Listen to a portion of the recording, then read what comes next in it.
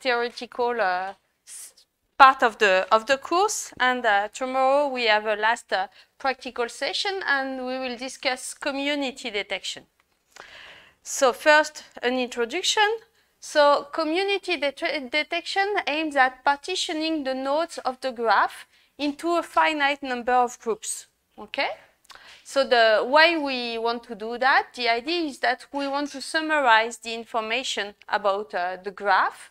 And so in this way, we want to find classes of homogeneous nodes, which means that we look for individuals with a similar behavior. That's the general idea of clustering in statistics, okay? We already saw in the last theoretical lecture, the last model that I showed you is the stochastic block model. This helps you doing things like that. In this lecture, we're not going to that path. We are doing something else, which will be a little bit more restrictive, but is also interesting. So there are several types of groups that we could look for. And this goes with several existing clustering methods. So the clustering method is a way to find clusters or groups of nodes. So here in this lecture, we will limit ourselves to the detection of communities. So there are people that call any kind of cluster communities, but in practice, a community is a specific type of cluster. It's a group of nodes that are strongly connected to each other and poorly connected to individuals in other groups. Okay, so a community is a special type of cluster. So more general groups can be considered with other techniques, and in particular with the stochastic block model, you don't assume that the clusters are communities. You can have communities, but it's not necessary. So you can have something more general. And here we will focus only on communities, and we limit ourselves to partitions, which means that the groups that we are going to construct on the nodes, they have an empty intersection, and they will cover all the nodes. There are methods that will do overlapping communities when you want to describe different type of behaviors depending on different type of groups. This is not the case here. So we want to partition the set of nodes into communities, which are groups of nodes that have a high within group probability of connection and a low between group probability of connection. So what are the main methods to do community detection? There are a lot of techniques around the idea of modularity. Modularity is a criterion that you can compute on a graph once you have defined a set of clusters on the nodes. And with this criterion, you can try to maximize the criterion over all the possible clustering of the nodes. The problem with those approaches is that the maximization over all the possible clustering of the nodes, it's not something that you can do, because the number of partitions that you have on n nodes in k groups, this is exponential in the number n. So this is too complicated. So if you want to work with modularity, there are methods that do approximate maximization of the modularity. And the most well-known is the Newman-Girvan modularity criterion, which is the most, it's not the most general modularity, but it's the basic of the modularity. And then there are generalization of that criterion. And to maximize that, a well-known algorithm is what is called the Louvain algorithm. So the Louvain algorithm is a fast way to maximize the modularity of a graph. So it finds you a partition of the set of nodes that are communities. It gives you communities on your graph. It's quite fast. It works on very large networks, so it has some advantages. One of the disadvantages is that it's quite unstable. So if you run it several times, you will find different partitions. So maybe you could monitor the value of the modularity to take the best of it, but it's highly likely that you will find different partitions with almost the same modularity. So it's not clear. Okay, so it has some disadvantages. Another type of techniques that you can use to do community detection in graphs is random walk methods. So the idea is that you take a node at random in the graph, and at this point in the graph, you pick one of the neighbors at random with probability uniform. Okay, so you will go to a neighbor of this initial node, and then you continue. And if your graph is organized into communities, that means, let me take,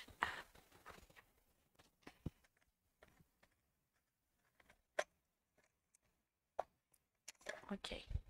So if your graph is organized into communities, that means that you have like things like that.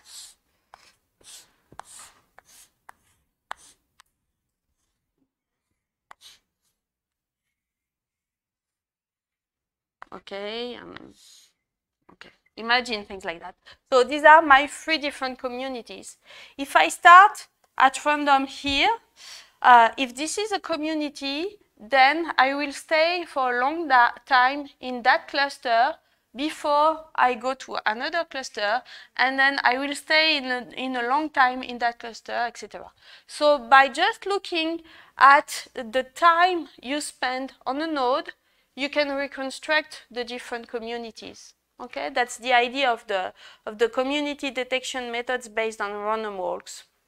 You can use probabilistic methods like the stochastic block model or other models like the latent block model, where you put on the latent space model where you put clusters on top of it. Okay, I won't discuss that.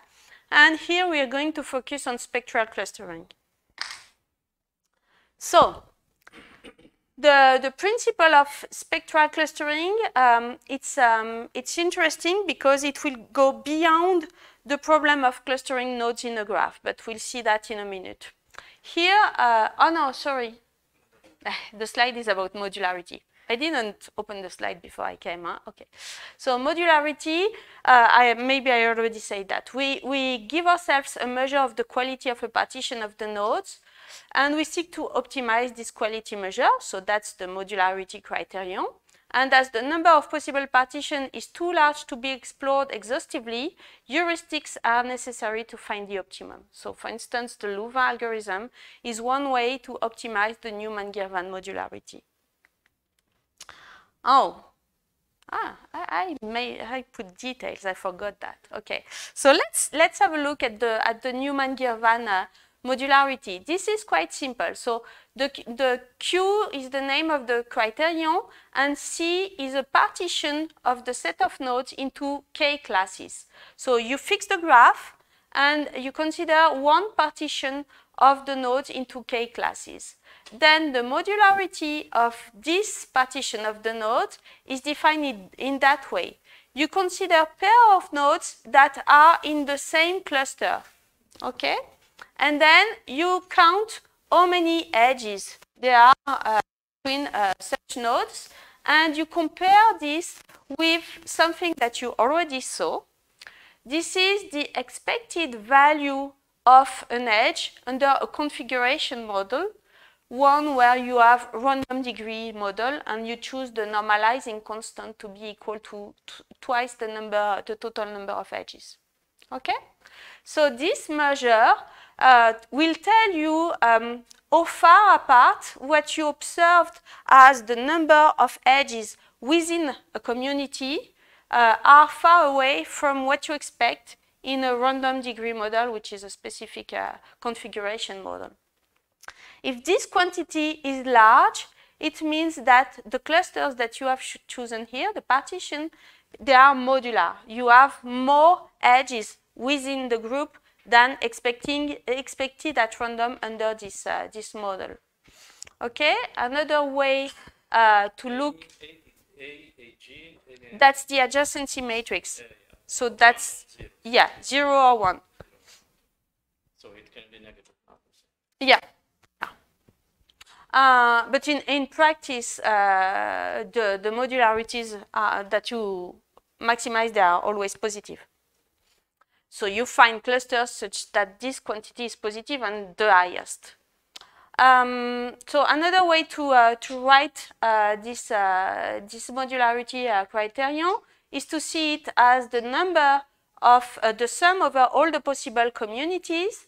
Then you look at how many edges you have within that community, divided by twice the total number of edges, and you compare this quantity with what you expect at random under the configuration model. So that really gives you the excess of edges that you obtain with that clustering compared to what you expect on a null model. So Louvain algorithm is the most famous one to optimize this quantity, and it's only a heuristic algorithm. It doesn't claim to find the optimal maximum. Yeah, that's not possible to find the optimal maximum.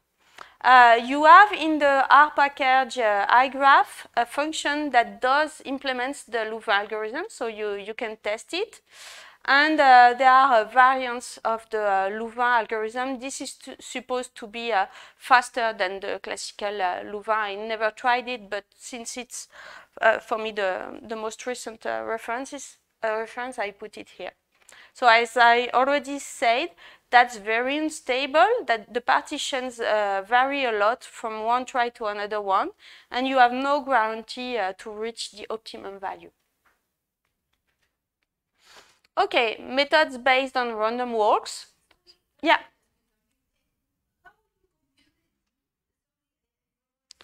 How do I compute the what?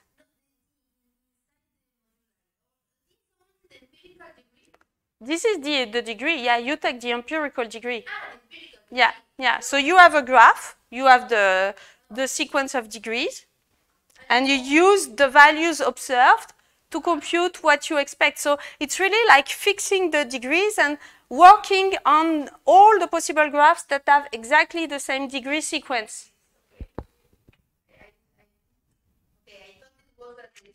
No.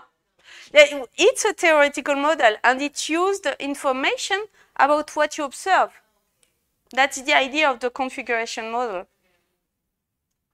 Other questions? No? Okay, let me go back here so that he has to work. Okay, methods based on random walks. So I already explained that. We let a walker which starts from a node taken at random and which visits the graph by shooting each time. So that's the Google Translate thing. Yeah? So you draw uniformly, I'm sorry for that, you draw uniformly at random a neighbor of the current position. And then if the graph is organized into communities, the walker will spend a lot of time in the community and it will remain stuck in that community. And then after a while, it will go out and visit another community. So you look at the nodes visited and in the order they are visited and the time you spent in each node. And by repeating the process, you then determine the subgroups of nodes which are strongly connected. Okay, now we'll focus on spectral clustering. So as I already mentioned, spectral clustering works beyond graphs. It's a general technique to do clustering of vectors in a d-dimensional space. We'll see how it works. So, if you have a classic data table, what I mean by a data table is just a classical data frame with n individuals on which I measure d random variables, which are continuous, say, a quantitative data set. Then I can see all these individuals as points in a d-dimensional space represented by the variables I measured on them.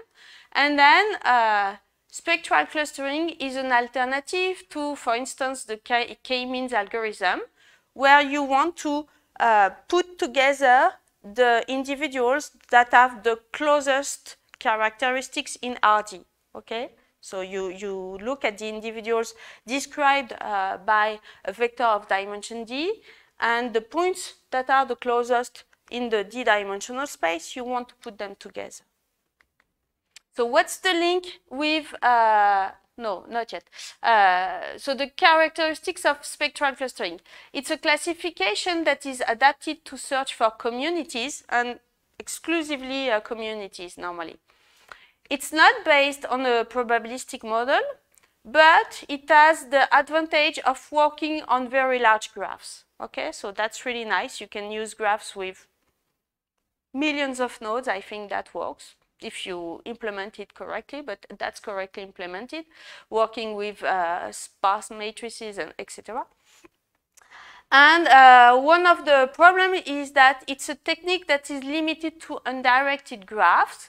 You cannot take into account the direction of the edge in the graph to compute the community or to say something different from the direction that you would say from the undirected information.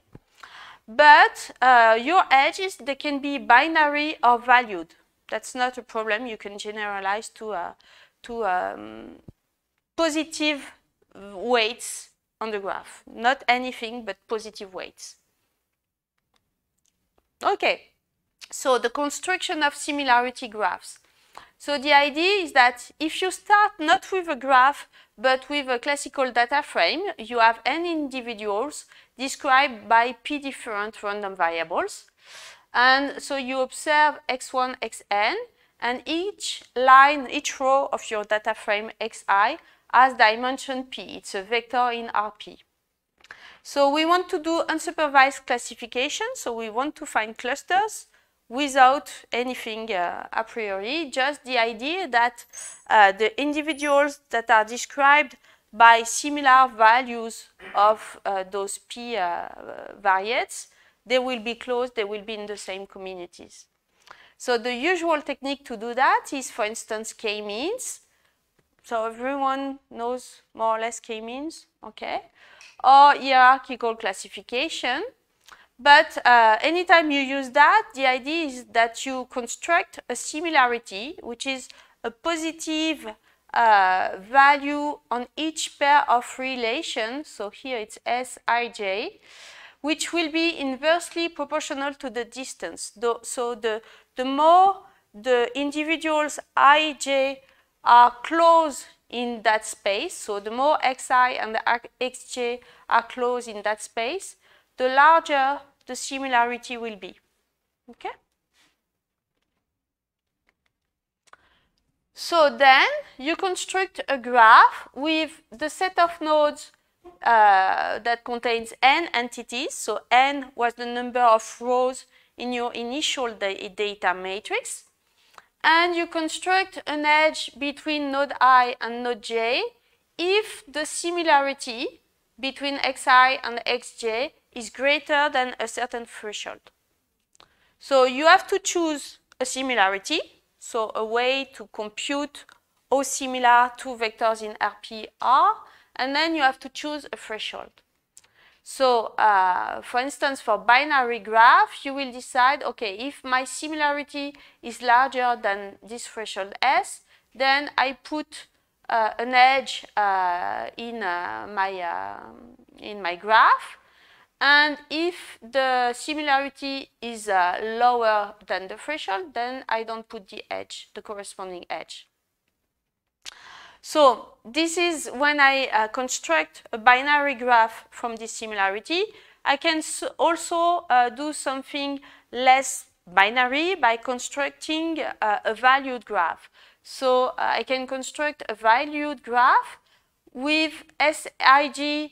If Sij is larger than S, then I put the edge, and the edge will carry the value Sij. So if Sij is really large, I don't always characterize this as the edge being present. It can keep the information of how large the Sij was.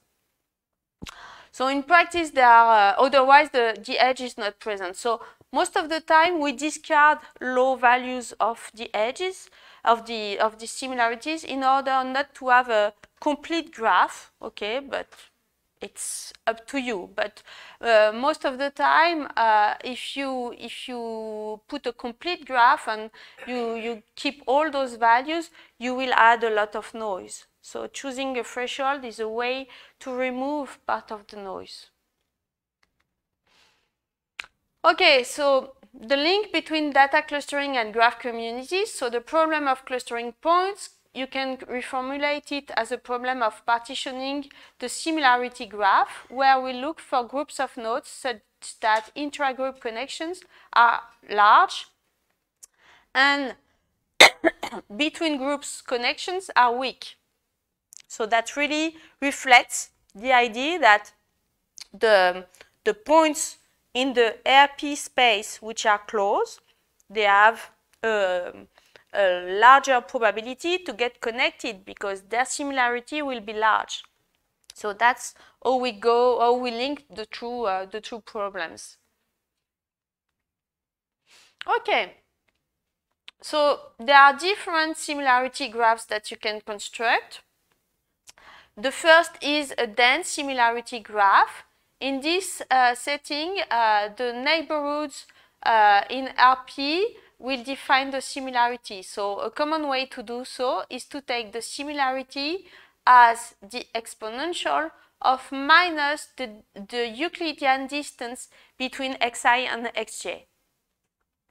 So here you have a parameter sigma that basically will tell you if you allow to look at a larger distance, what is the weight that you put to points at a larger distance. It plays a similar role as the window size in a neighborhood partitioning algorithm. Okay, so the larger the sigma, the most importance you will put on points that are far away, and the smaller the sigma, the more you restrict to small distance. Okay, you get a high similarity only for points that are very close together. Okay, and you always need to put a diagonal of zeros. Okay, you choose to put a diagonal of zeros. So this graph, it will be valued, and each edge is weighted by the value Sij. So in fact, it's a complete graph. All the edges are present, and you keep the information how similar each pair of points are, each pair of nodes are. Is that okay? So it's called a dense valued graph. So it's complete.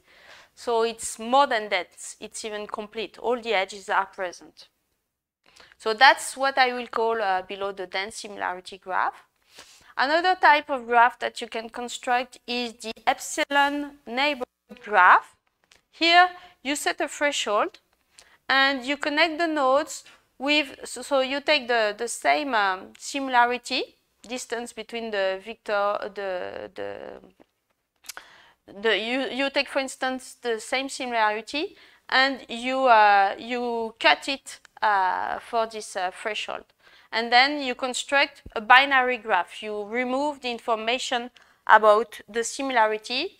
So the epsilon neighborhood graph is just looking at the graph whose similarity is above a threshold. So it exactly means that the distance is below another threshold. Then you can look at the key nearest neighbor graph. Here you start by defining what I call what is a directed graph. Here, if you fix one point, xj, you fix xi and you look at all the k nearest neighbors. So you fix the value of k. K is an integer. And you look at, say, the 5 nearest points to xi. So that means that if xj is one of the k nearest neighbor to xi, so that means that the distance between aij is among the k smallest elements d, I, l for l not equal to I. Or if Sij is among the k largest elements of the same thing, then we create an edge. And this is oriented. Because if you are among my 5 nearest neighbors, that doesn't mean that I am among your 5 nearest neighbors. You agree with that? It's completely dissymmetric. So by this construction, you have something that is directed. But I told you that spectral clustering methods, they cannot work on directed graphs, so you have to remove the directions. And then there are 2 different ways you could think of doing that. The first way is that you put an edge in the graph as soon as j is among the k nearest neighbors of I, or I is among the k nearest neighbors of j. That's one of the possibilities. The second possibility is to use an AND rule. So you put an edge in the graph as soon as j is among the k nearest neighbors of I and I is among the k nearest neighbor of j. So by applying either the OR and the AND rule, you construct a graph that is directed, and at the very end of this process, you give the weights Sij to the edges that you have constructed, and the Sij are still symmetric, so you don't have any problem there. It's still something related to inversely proportional to the distance. So, and then you construct the value graph. And here, so depending on the way you construct the resulting graph, but the number of neighbors will be, say, less than k. Okay? Because you have looked at only the k nearest neighbors. So it's not a dense graph at all. You control for the number, the degree of the graph. So, remarks. The graph of the key nearest neighbors is a sort of compromise between the dense graph, where you have all the edges, and the graph of the epsilon neighborhood. Because when you threshold in the epsilon neighborhood graph, the thresholding step reduces the noise, but you keep the values of the most Sij's the edges that are large. So here we threshold because we have a limited degree, but we keep the Sij, and in the epsilon neighborhood we went to a binary graph. So we didn't keep the value of the Sij. So it's a compromise, okay? The choice of the similarity graph between the vectors will influence the result of the partitioning that we get. And there's no way which choice is better a priori. So that's one of the things we will experiment in the class, in the practical class today. You will test different construction of similarity graphs and do the clustering with those different graphs, and you'll see that you obtain different clusters on the initial set of nodes, or initial set of points. These were not nodes.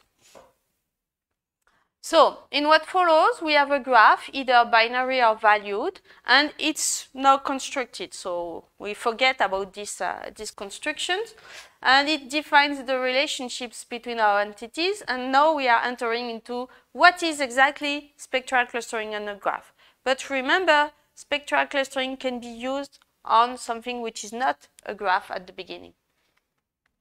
Okay.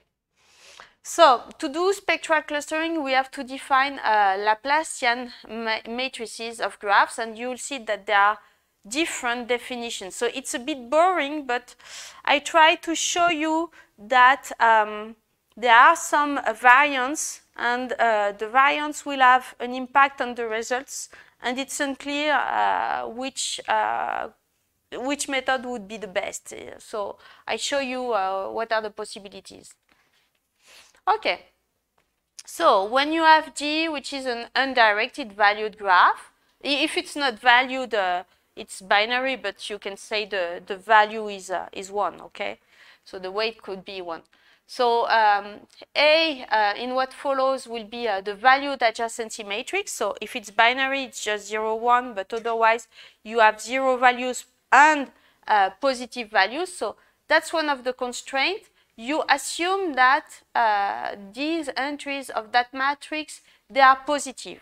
So in some sense, these are similarities. So this can be 0 or 1, or this can be 0 or weights, but the weights should be positive. So undirected graph, so that A is symmetric with positive entries. So now you introduce also D, which is the diagonal matrix that contains the values of the degrees, D1 up to Dn. So D is just the diagonal of D1 up to Dn.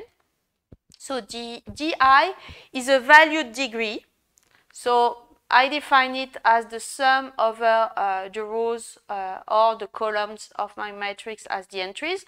But here these are similarities. So when I sum this is a valued degree. Okay, not counting only the number of neighbors. It's putting a weight on each neighbor.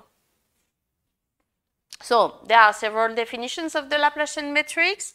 And the interest in the Laplacian matrix lies in the properties of their spectrum. So the spectrum of a matrix is just the set of eigenvalues. Should be eigenvalues, I will correct that. Eigenvalues and associated eigenvectors. So here are the definitions.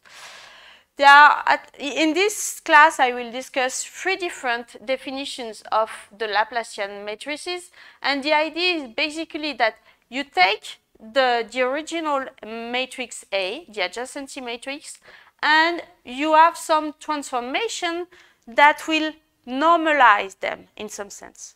So there are different ways of normalizing them. The first simplest way is just you take the matrix and you consider D minus A. So here you are just taking, so that's the diagonal matrix with all the degrees, so the sum of the lines, and you remove it from A. So here, this matrix that you construct, it's just a matrix with the sum of the rows, which is equal to 0. So I call it a non-normalized, but it's already centered in some sense, okay? It's not exactly a centering, but let's imagine it like that. Another Laplacian is the normalized one. Here you take this one and you do D minus 1/2, this quantity D minus 1/2. So D minus 1/2 is just the diagonal matrix with the values 1 over square root of Di. Okay? Nothing fancy. When you recompute it, that's that quantity, the identity matrix, minus this normalization of the adjacency matrix A. And the last Laplacian that has been introduced, I call it the absolute Laplacian. And it's not centering the original matrix, but it only takes the matrix A and you multiply it by D minus 1 on the left and by D minus 1 on the right. And so you can see that it's the same as this one, but it's identity minus the normalized one. So 3 different definitions, 3 different ways of getting rid of the problem. So what's the idea beyond that? Behind that, the idea is that when you have a graph, the degrees, they drive the clustering. And in some sense, what you do with those normalization is try to remove a little bit this information to obtain clusters which are not driven by the degrees of the node. That's mainly the idea. Okay. Remarks, D is a diagonal matrix, so D minus 1/2 and D minus 1, these are just the matrices with those elements, okay? And okay, this is for my students that they don't know that taking a matrix A to the power minus 1/2 is not just taking the entries, minus 1/2, blah, blah, blah. Sorry for that. Left multiplication by a diagonal matrix corresponds to multiplying the rows, the row vectors, and right multiplication is multiplying the column vectors. So when you think of D minus 1 times A, that's the matrix whose rows are, you take the rows of A and you divide it by the degrees, okay? And so in the same way, D minus 1/2 times A, you take the rows of A and you divide it by square root of the I. So then when you look at that, this is just a matrix where for each input, well, this is the Google Translate thing, sorry for that. It's just Aij divided by square root of di and square root of dj. So you want to, the normalization of the adjacency matrix is a way to take into account the different degrees of the nodes. Okay. Let's look at why is this useful. So one of the important things with this object is that the spectrum of these matrices, they are connected with the connected components of the graphs and the number of connected components of the graphs. Wow.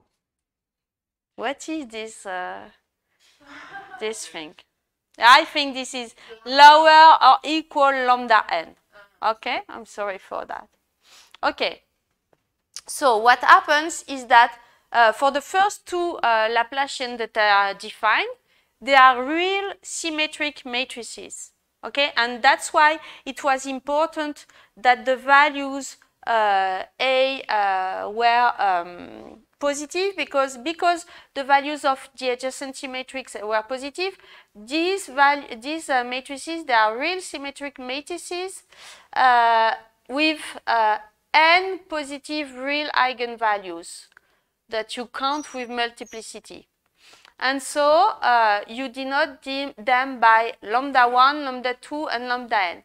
And the smallest one is 0 because if you look at the sum, so if I go back here, I told you that the row sums of that were equal to 0. And so that's the same for that one. So 0 is an eigenvalue because the row sums are equal to 0. So because 0 is an eigenvalue, and because I know that they have n positive real eigenvalues, 0 is the smallest. And maybe lambda 2, the second smallest, maybe it's also 0. And when is it 0? In fact, so 0 is always an eigenvalue, and its multiplicity as an eigenvalue, so how many of the lambdas are in fact equal to the 0 here, that's equal to the number of connected components in the graph G. So this can be proved. It's like a very, very short proof. This absolute Laplacian, it's a bit different. In fact, you can prove that it has the same eigenvectors as Ln, so the normalized one, but the eigenvalues are 1 minus the eigenvalues of that Ln. Okay, so now these ones were between 0 and something positive, and these ones, they are between, so it's always positive, so yeah, something not bounded from below, and at most 1.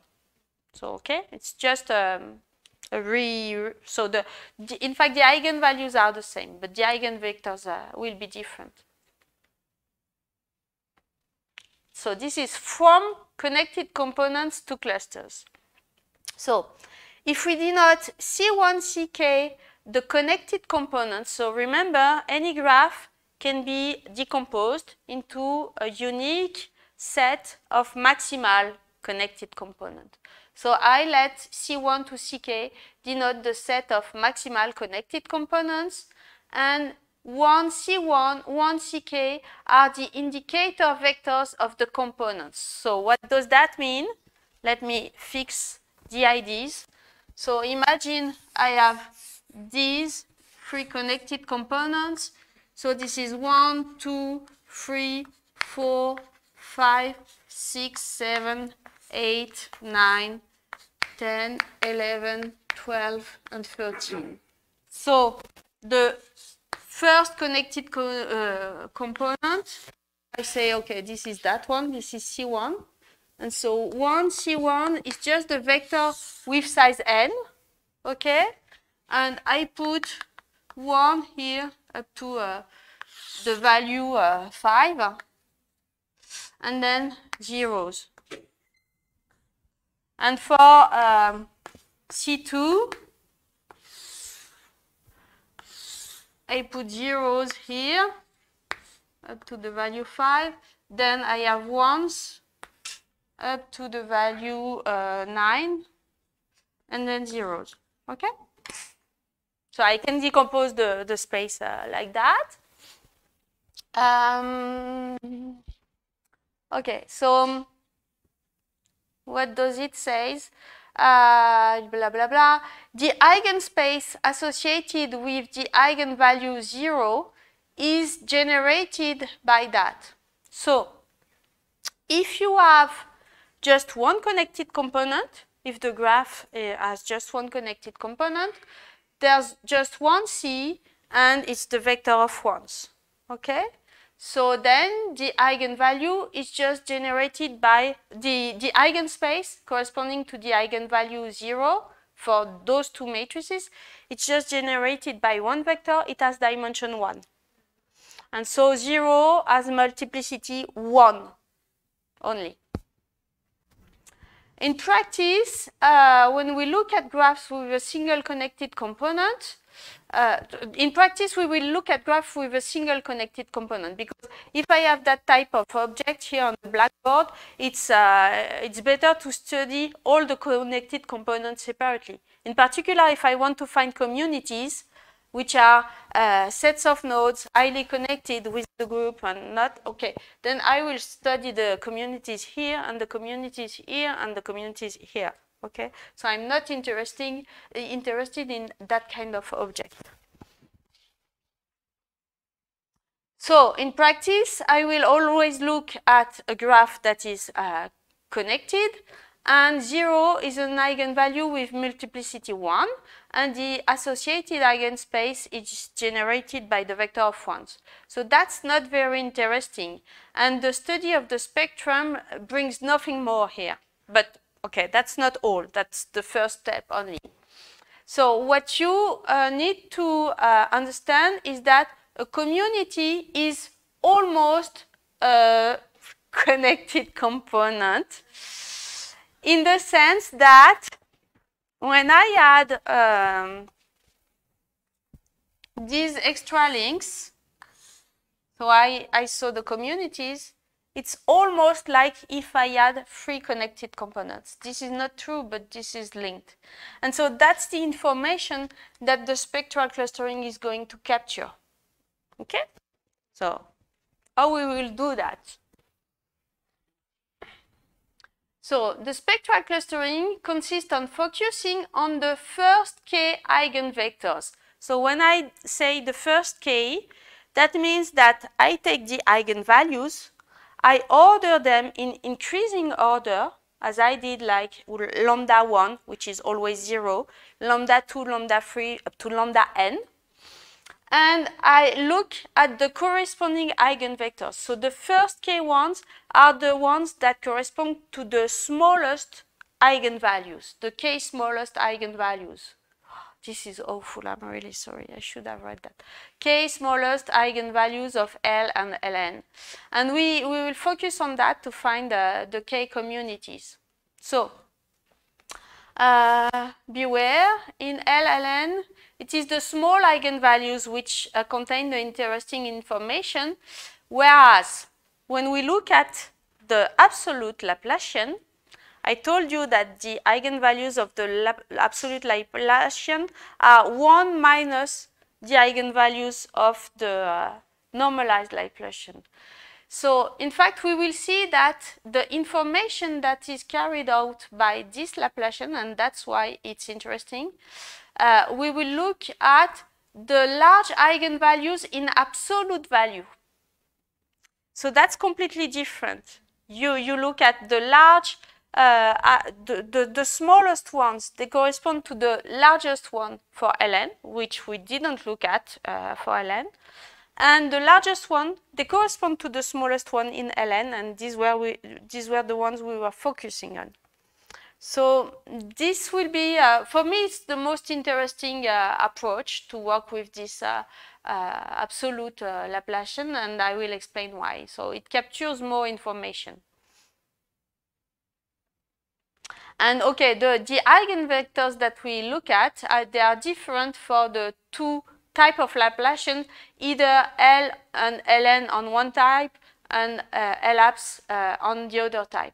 So at the end, the resulting clustering, they will be different. Depending on the Laplacian that you choose, the eigenvectors will be a little bit different, even if there are links between the eigenvalues, and so the clustering will be different.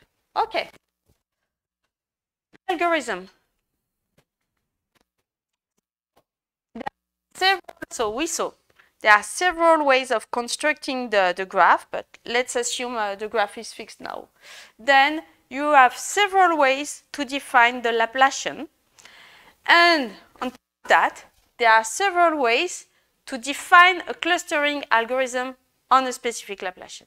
Okay, so many possible combinations, and everyone claims it has the better algorithm, the better technique, but that's normal.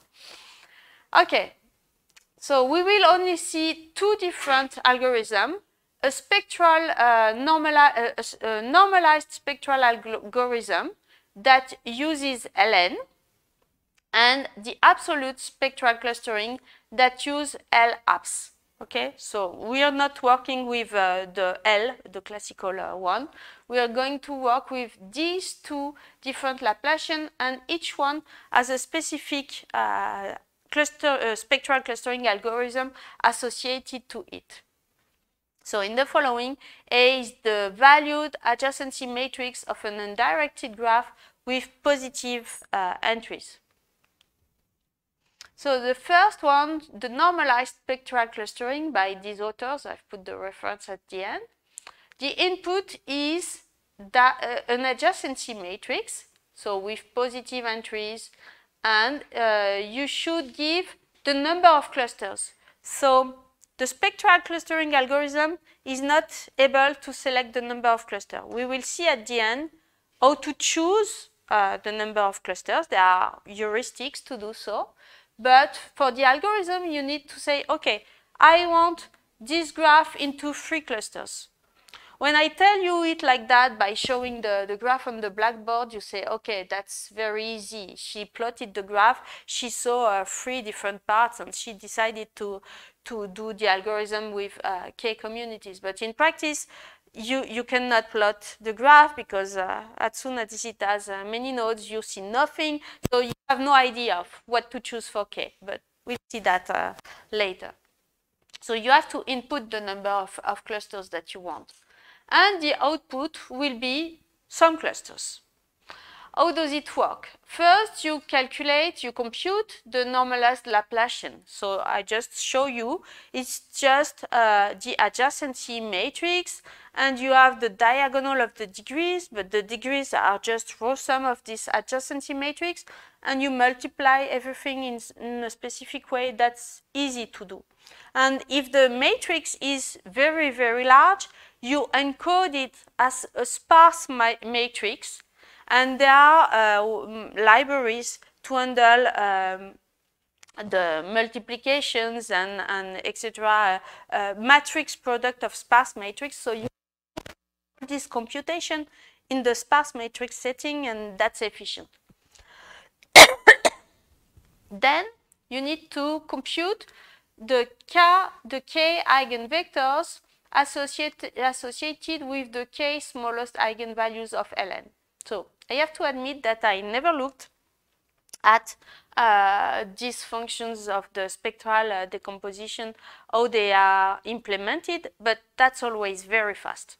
So there are ways to do that in a very fast way. Even for large matrix, you have functions implemented in any kind of language in R that exists. You do the eigen decomposition of this matrix very fast, very easily. Then you have to do these steps. You form the matrix U of size n times k, whose columns are the first k eigenvectors that you considered. So let me take this, and I'm going here. So you have the first eigenvector. It's an eigenvector in dimension n. Okay, so it's something like that with dimension n.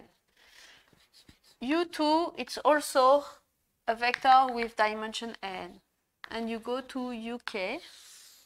So you construct this matrix by just putting the columns vectors of the columns of the k first eigenvectors. And you choose, okay, I didn't mention it here, but when you do this eigen decomposition, most of the times the eigenvectors that are outputted by those type of functions, they are normalized, okay? Because you could always multiply the thing, but these are normalized. So as vectors in n, they are normalized. And then you form a second matrix of size n by k, where you normalize the rows of U, so that they have a Euclidean norm, but in this dimension. So they were normalized in columns, but then you normalize the rows. Don't ask me why. That's the way it is. It's cooking. No, but no, can't. Yeah, but that's a good question. So no, but okay. And then, so you transform this to into T, where the rows are normalized, but the columns are not normalized anymore. N by k. And then you do k-means, you run k-means on the rows of this matrix.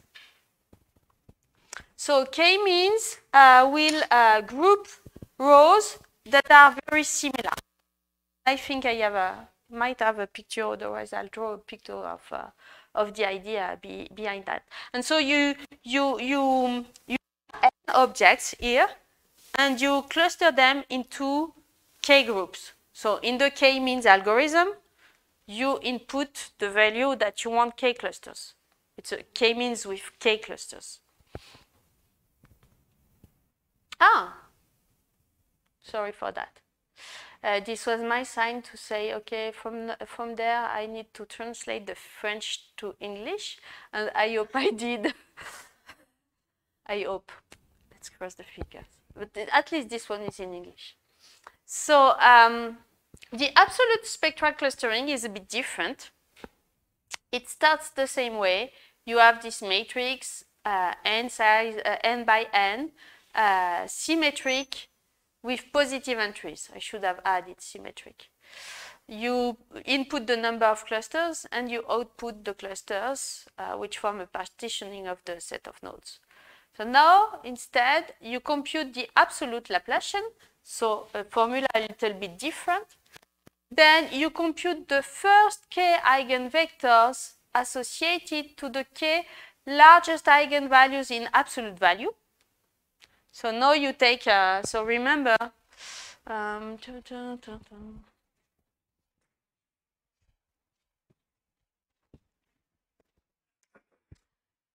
remember that we had L n, it had lambda 1 n, say, equals 0, lambda 1, well, maybe I put ln, like it's the eigenvalue, lambda n ln. So here I concentrated on the k smallest. And for LAPS, in fact, so I can write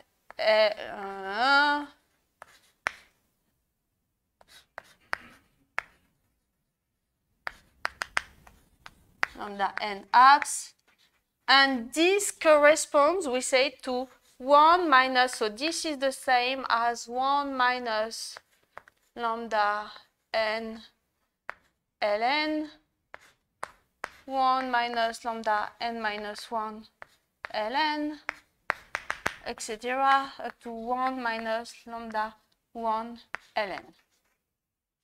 So if I look closely at these things, here I look at the k smallest, but now, so this is 1, 0 is somewhere here, but I don't know where, okay?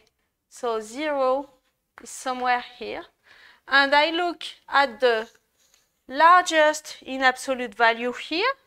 So this corresponds partly to those. And I also look at some here. So I have two parts. I don't know how many in each of the parts. Some of these will be among these, but maybe all the largest in absolute values, they are all negative. I don't know, because I don't know where the 0 is. You see? So that's completely different in spirit. We are not looking at the same thing. Okay, anyway, so you take the k largest eigenvalues in absolute value, then you form the matrix U whose columns are U1, UK, so the same as before, like that, but without that. And then you don't normalize the rows. So you don't do that step. And you cluster the n rows with k-means, with k clusters. Okay. Okay, let me try to explain this a little bit. Yeah. K-means with, it's a bit tricky because k-means is the name of the algorithm, and you have to specify the number of clusters and use it with k, which is the same as the number of eigenvalues that I have selected, or eigenvectors, and this is the number of partitions I want to obtain at the very end. Okay? So let me try to give the flavor of these things.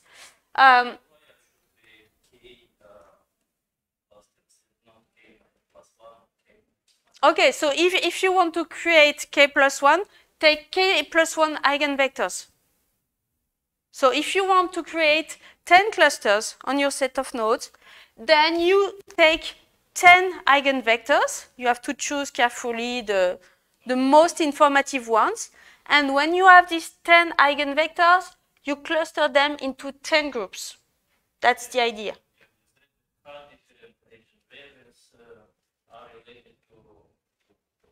Yeah, yeah.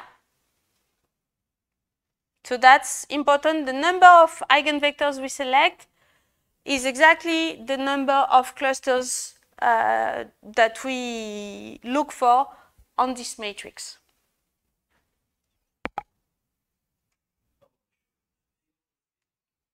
Wait, I will try to explain. I will try to explain. Okay. Let me see if it's written here, otherwise I'll do a...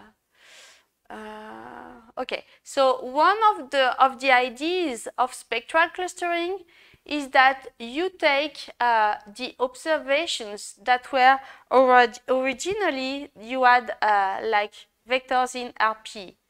You constructed a similarity measure between them, and you embed this into a new set that lives in RK. You have done a projection. When looking at this matrix, you have done a projection of your initial data points into the vector space of the k initial eigenvectors that you selected. Okay. So the properties of the Laplacian matrices, they imply that this new set is easily clustered into k groups. And the k groups obtained, they tend to form communities, which are groups of nodes with high within group connection probability, blah, blah, blah, and weak between group connection probability. Okay, maybe I will discuss that after the picture. So what I can try to explain with my hands, really informal, but this is the way I see it. So forget about the Laplacian and concentrate on the adjacency matrix, okay? The Laplacian is just a normalization of this matrix. If you have communities in the graph, that means that by reordering the rows and the columns of the matrix, I should see patterns like that. Large number of connections within that group, maybe here a smaller group with large number of connections, then another group with large number of connections, and then a last group with large number of connections. And here I have connection, but less. What you do on this matrix, on its normalized version, is that you do spectral decomposition. So spectral decomposition is a diagonalization of this matrix. So what you do by taking the k, so for instance, the information of the communities here, it's encoded into the eigenvectors that describe the different eigenspace of this matrix. And I told you that when we had C1, Ck, which were the maximal connected components,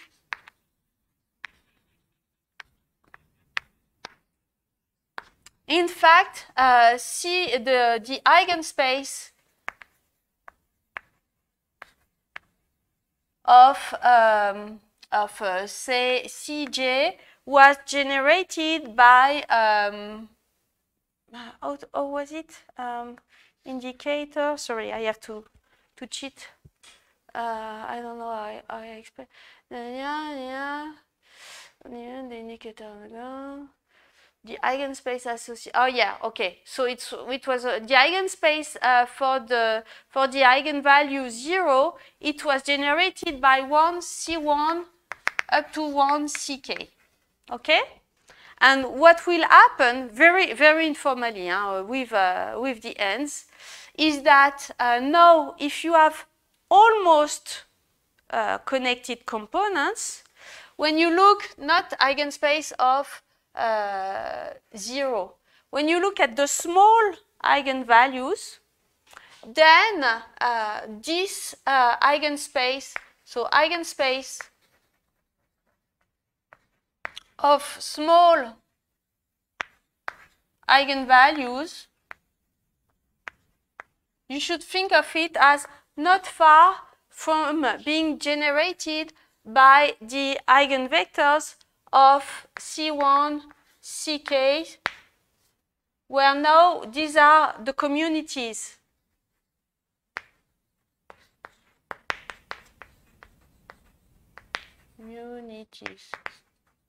Okay? So now, if the matrix U that I construct, it's more or less, okay, one community, it's not that, but it's almost that. It's like the eigenvector will be supported. So the eigenvector for this will be supported mostly on the first components, and then I will have almost 0.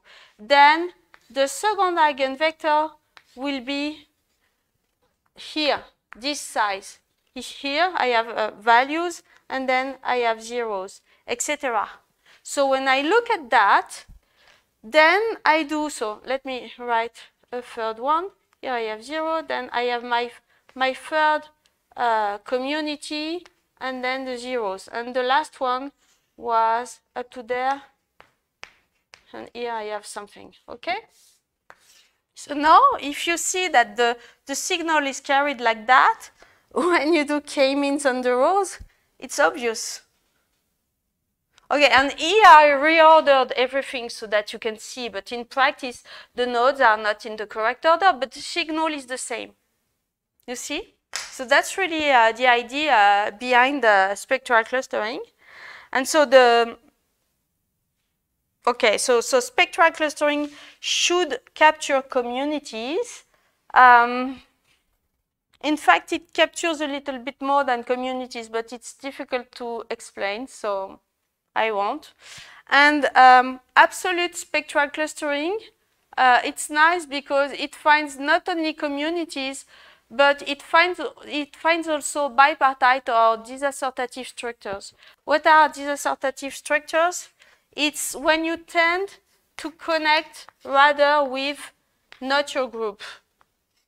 So you connect rather outside of your group. So here you have signal outside the block diagonals. And this can be captured by absolute spectral clustering. Okay. So here you have both. Yeah. So in fact, the absolute captures both.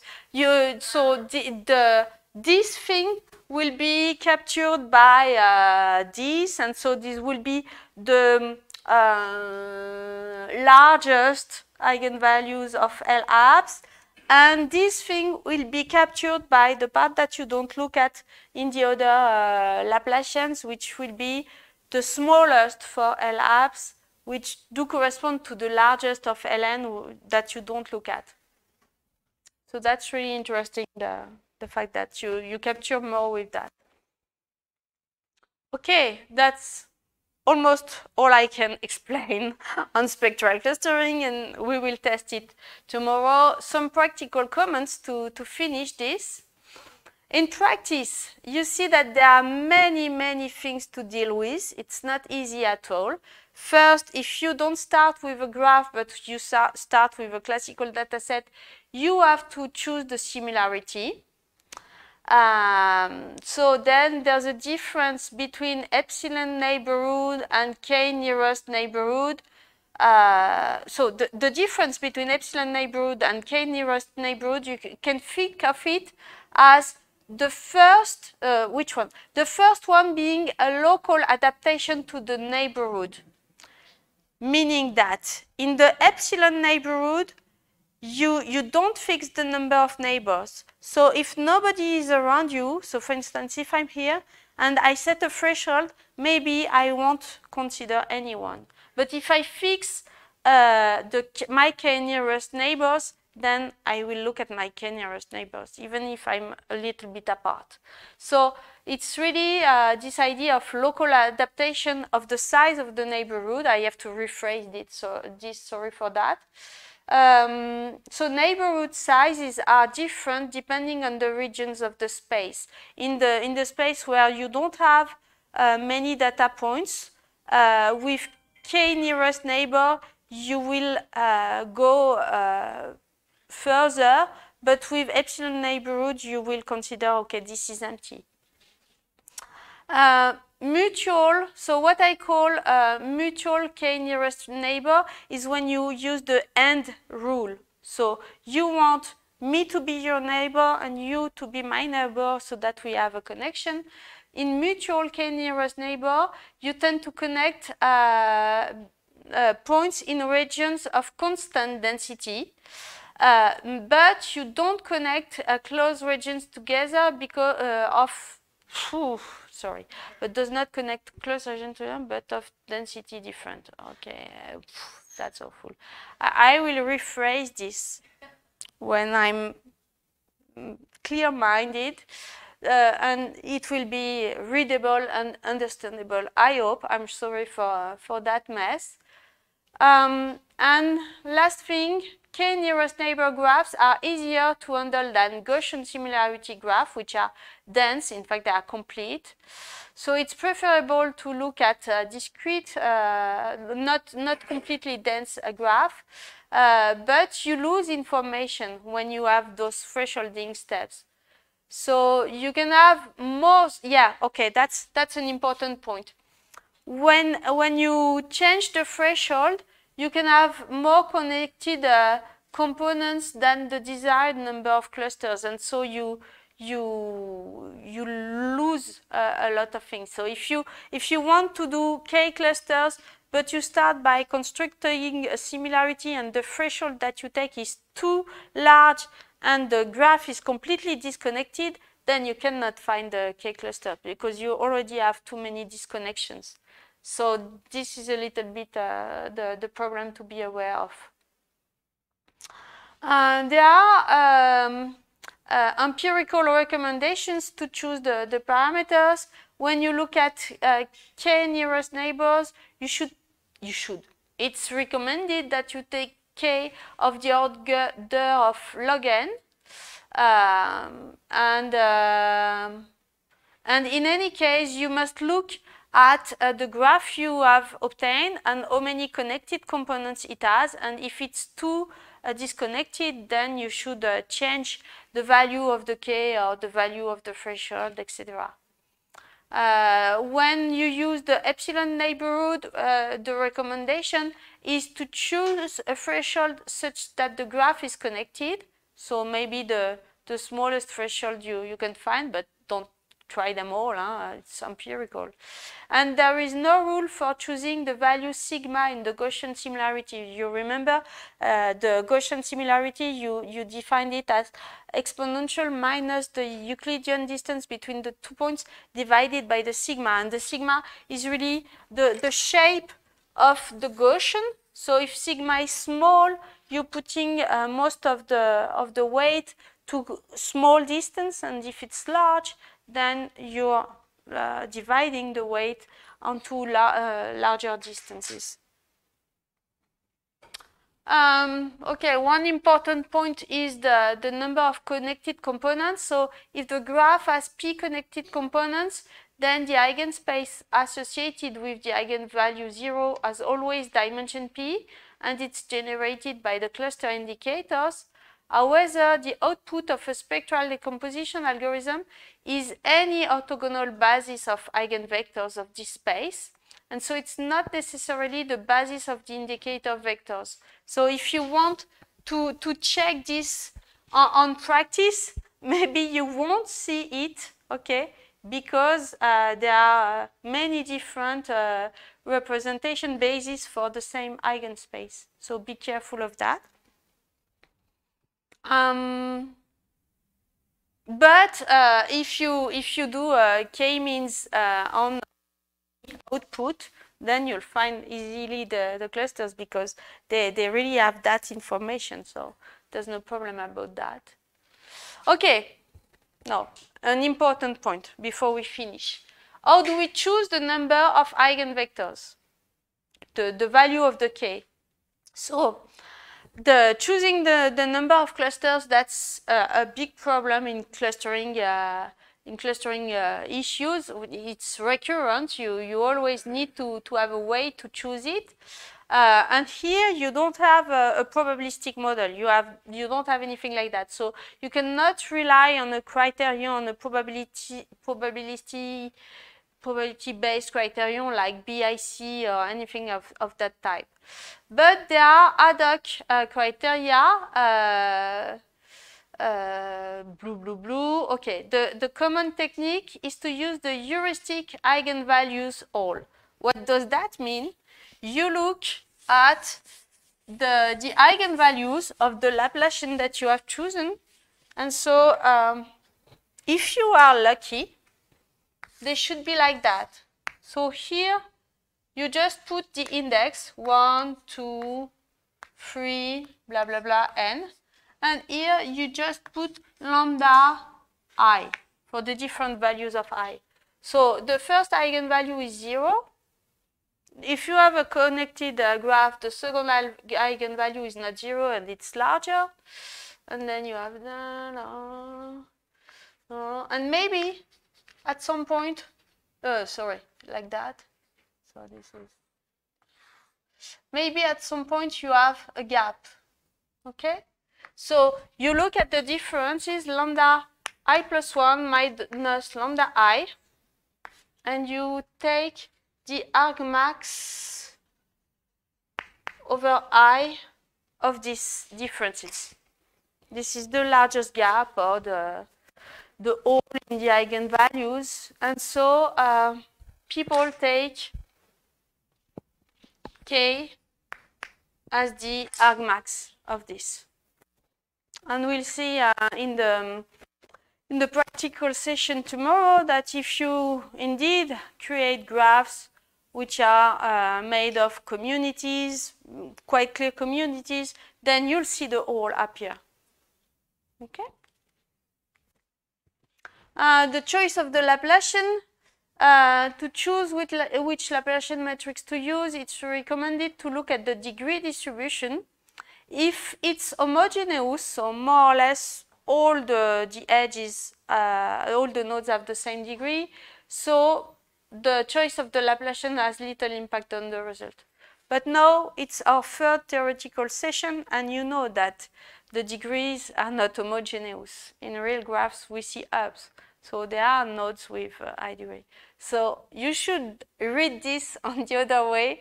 It tells you, okay, the choice of the Laplacian has an impact. So try many of them. I like the absolute Laplacian because it captures also the disassortative communities, and not only the communities, also the disassortative behavior. And that's all. Okay. So see you tomorrow. Are there any questions? No? Okay. So see you tomorrow for the last session. Yeah? Oh. So this is Louvain algorithm. This is Newman-Girvan modularity. This is the original spectral clustering algorithm. It's the first one I showed you. And this is the absolute one. So if you're more computer science, you should read that one. If you're more statistician, you should read that one. But maybe you could read both. No, there's something. Okay, I will add a reference because what is that? Sorry. No, I have to clean all that. That's a mess. Wow, that's a mess. No, that's a mess. This is an old. Okay, I will add. There's a very nice review by. I don't know her name, but I know only her. So I put, so everything you need to know about spectral clustering, in fact, all the things I'm saying here, they are mostly copy-paste from that paper on the overview on the spectral clustering. I'll put it very clearly in the notes. I'll update that tonight. Okay. Only one last question. I would like to see if you have reference, but maybe we can talk later, on the random walks methods. I don't, but I can search for you. Okay. Because I never looked very closely at that. No. Yeah. Nice. Okay. So, see you tomorrow.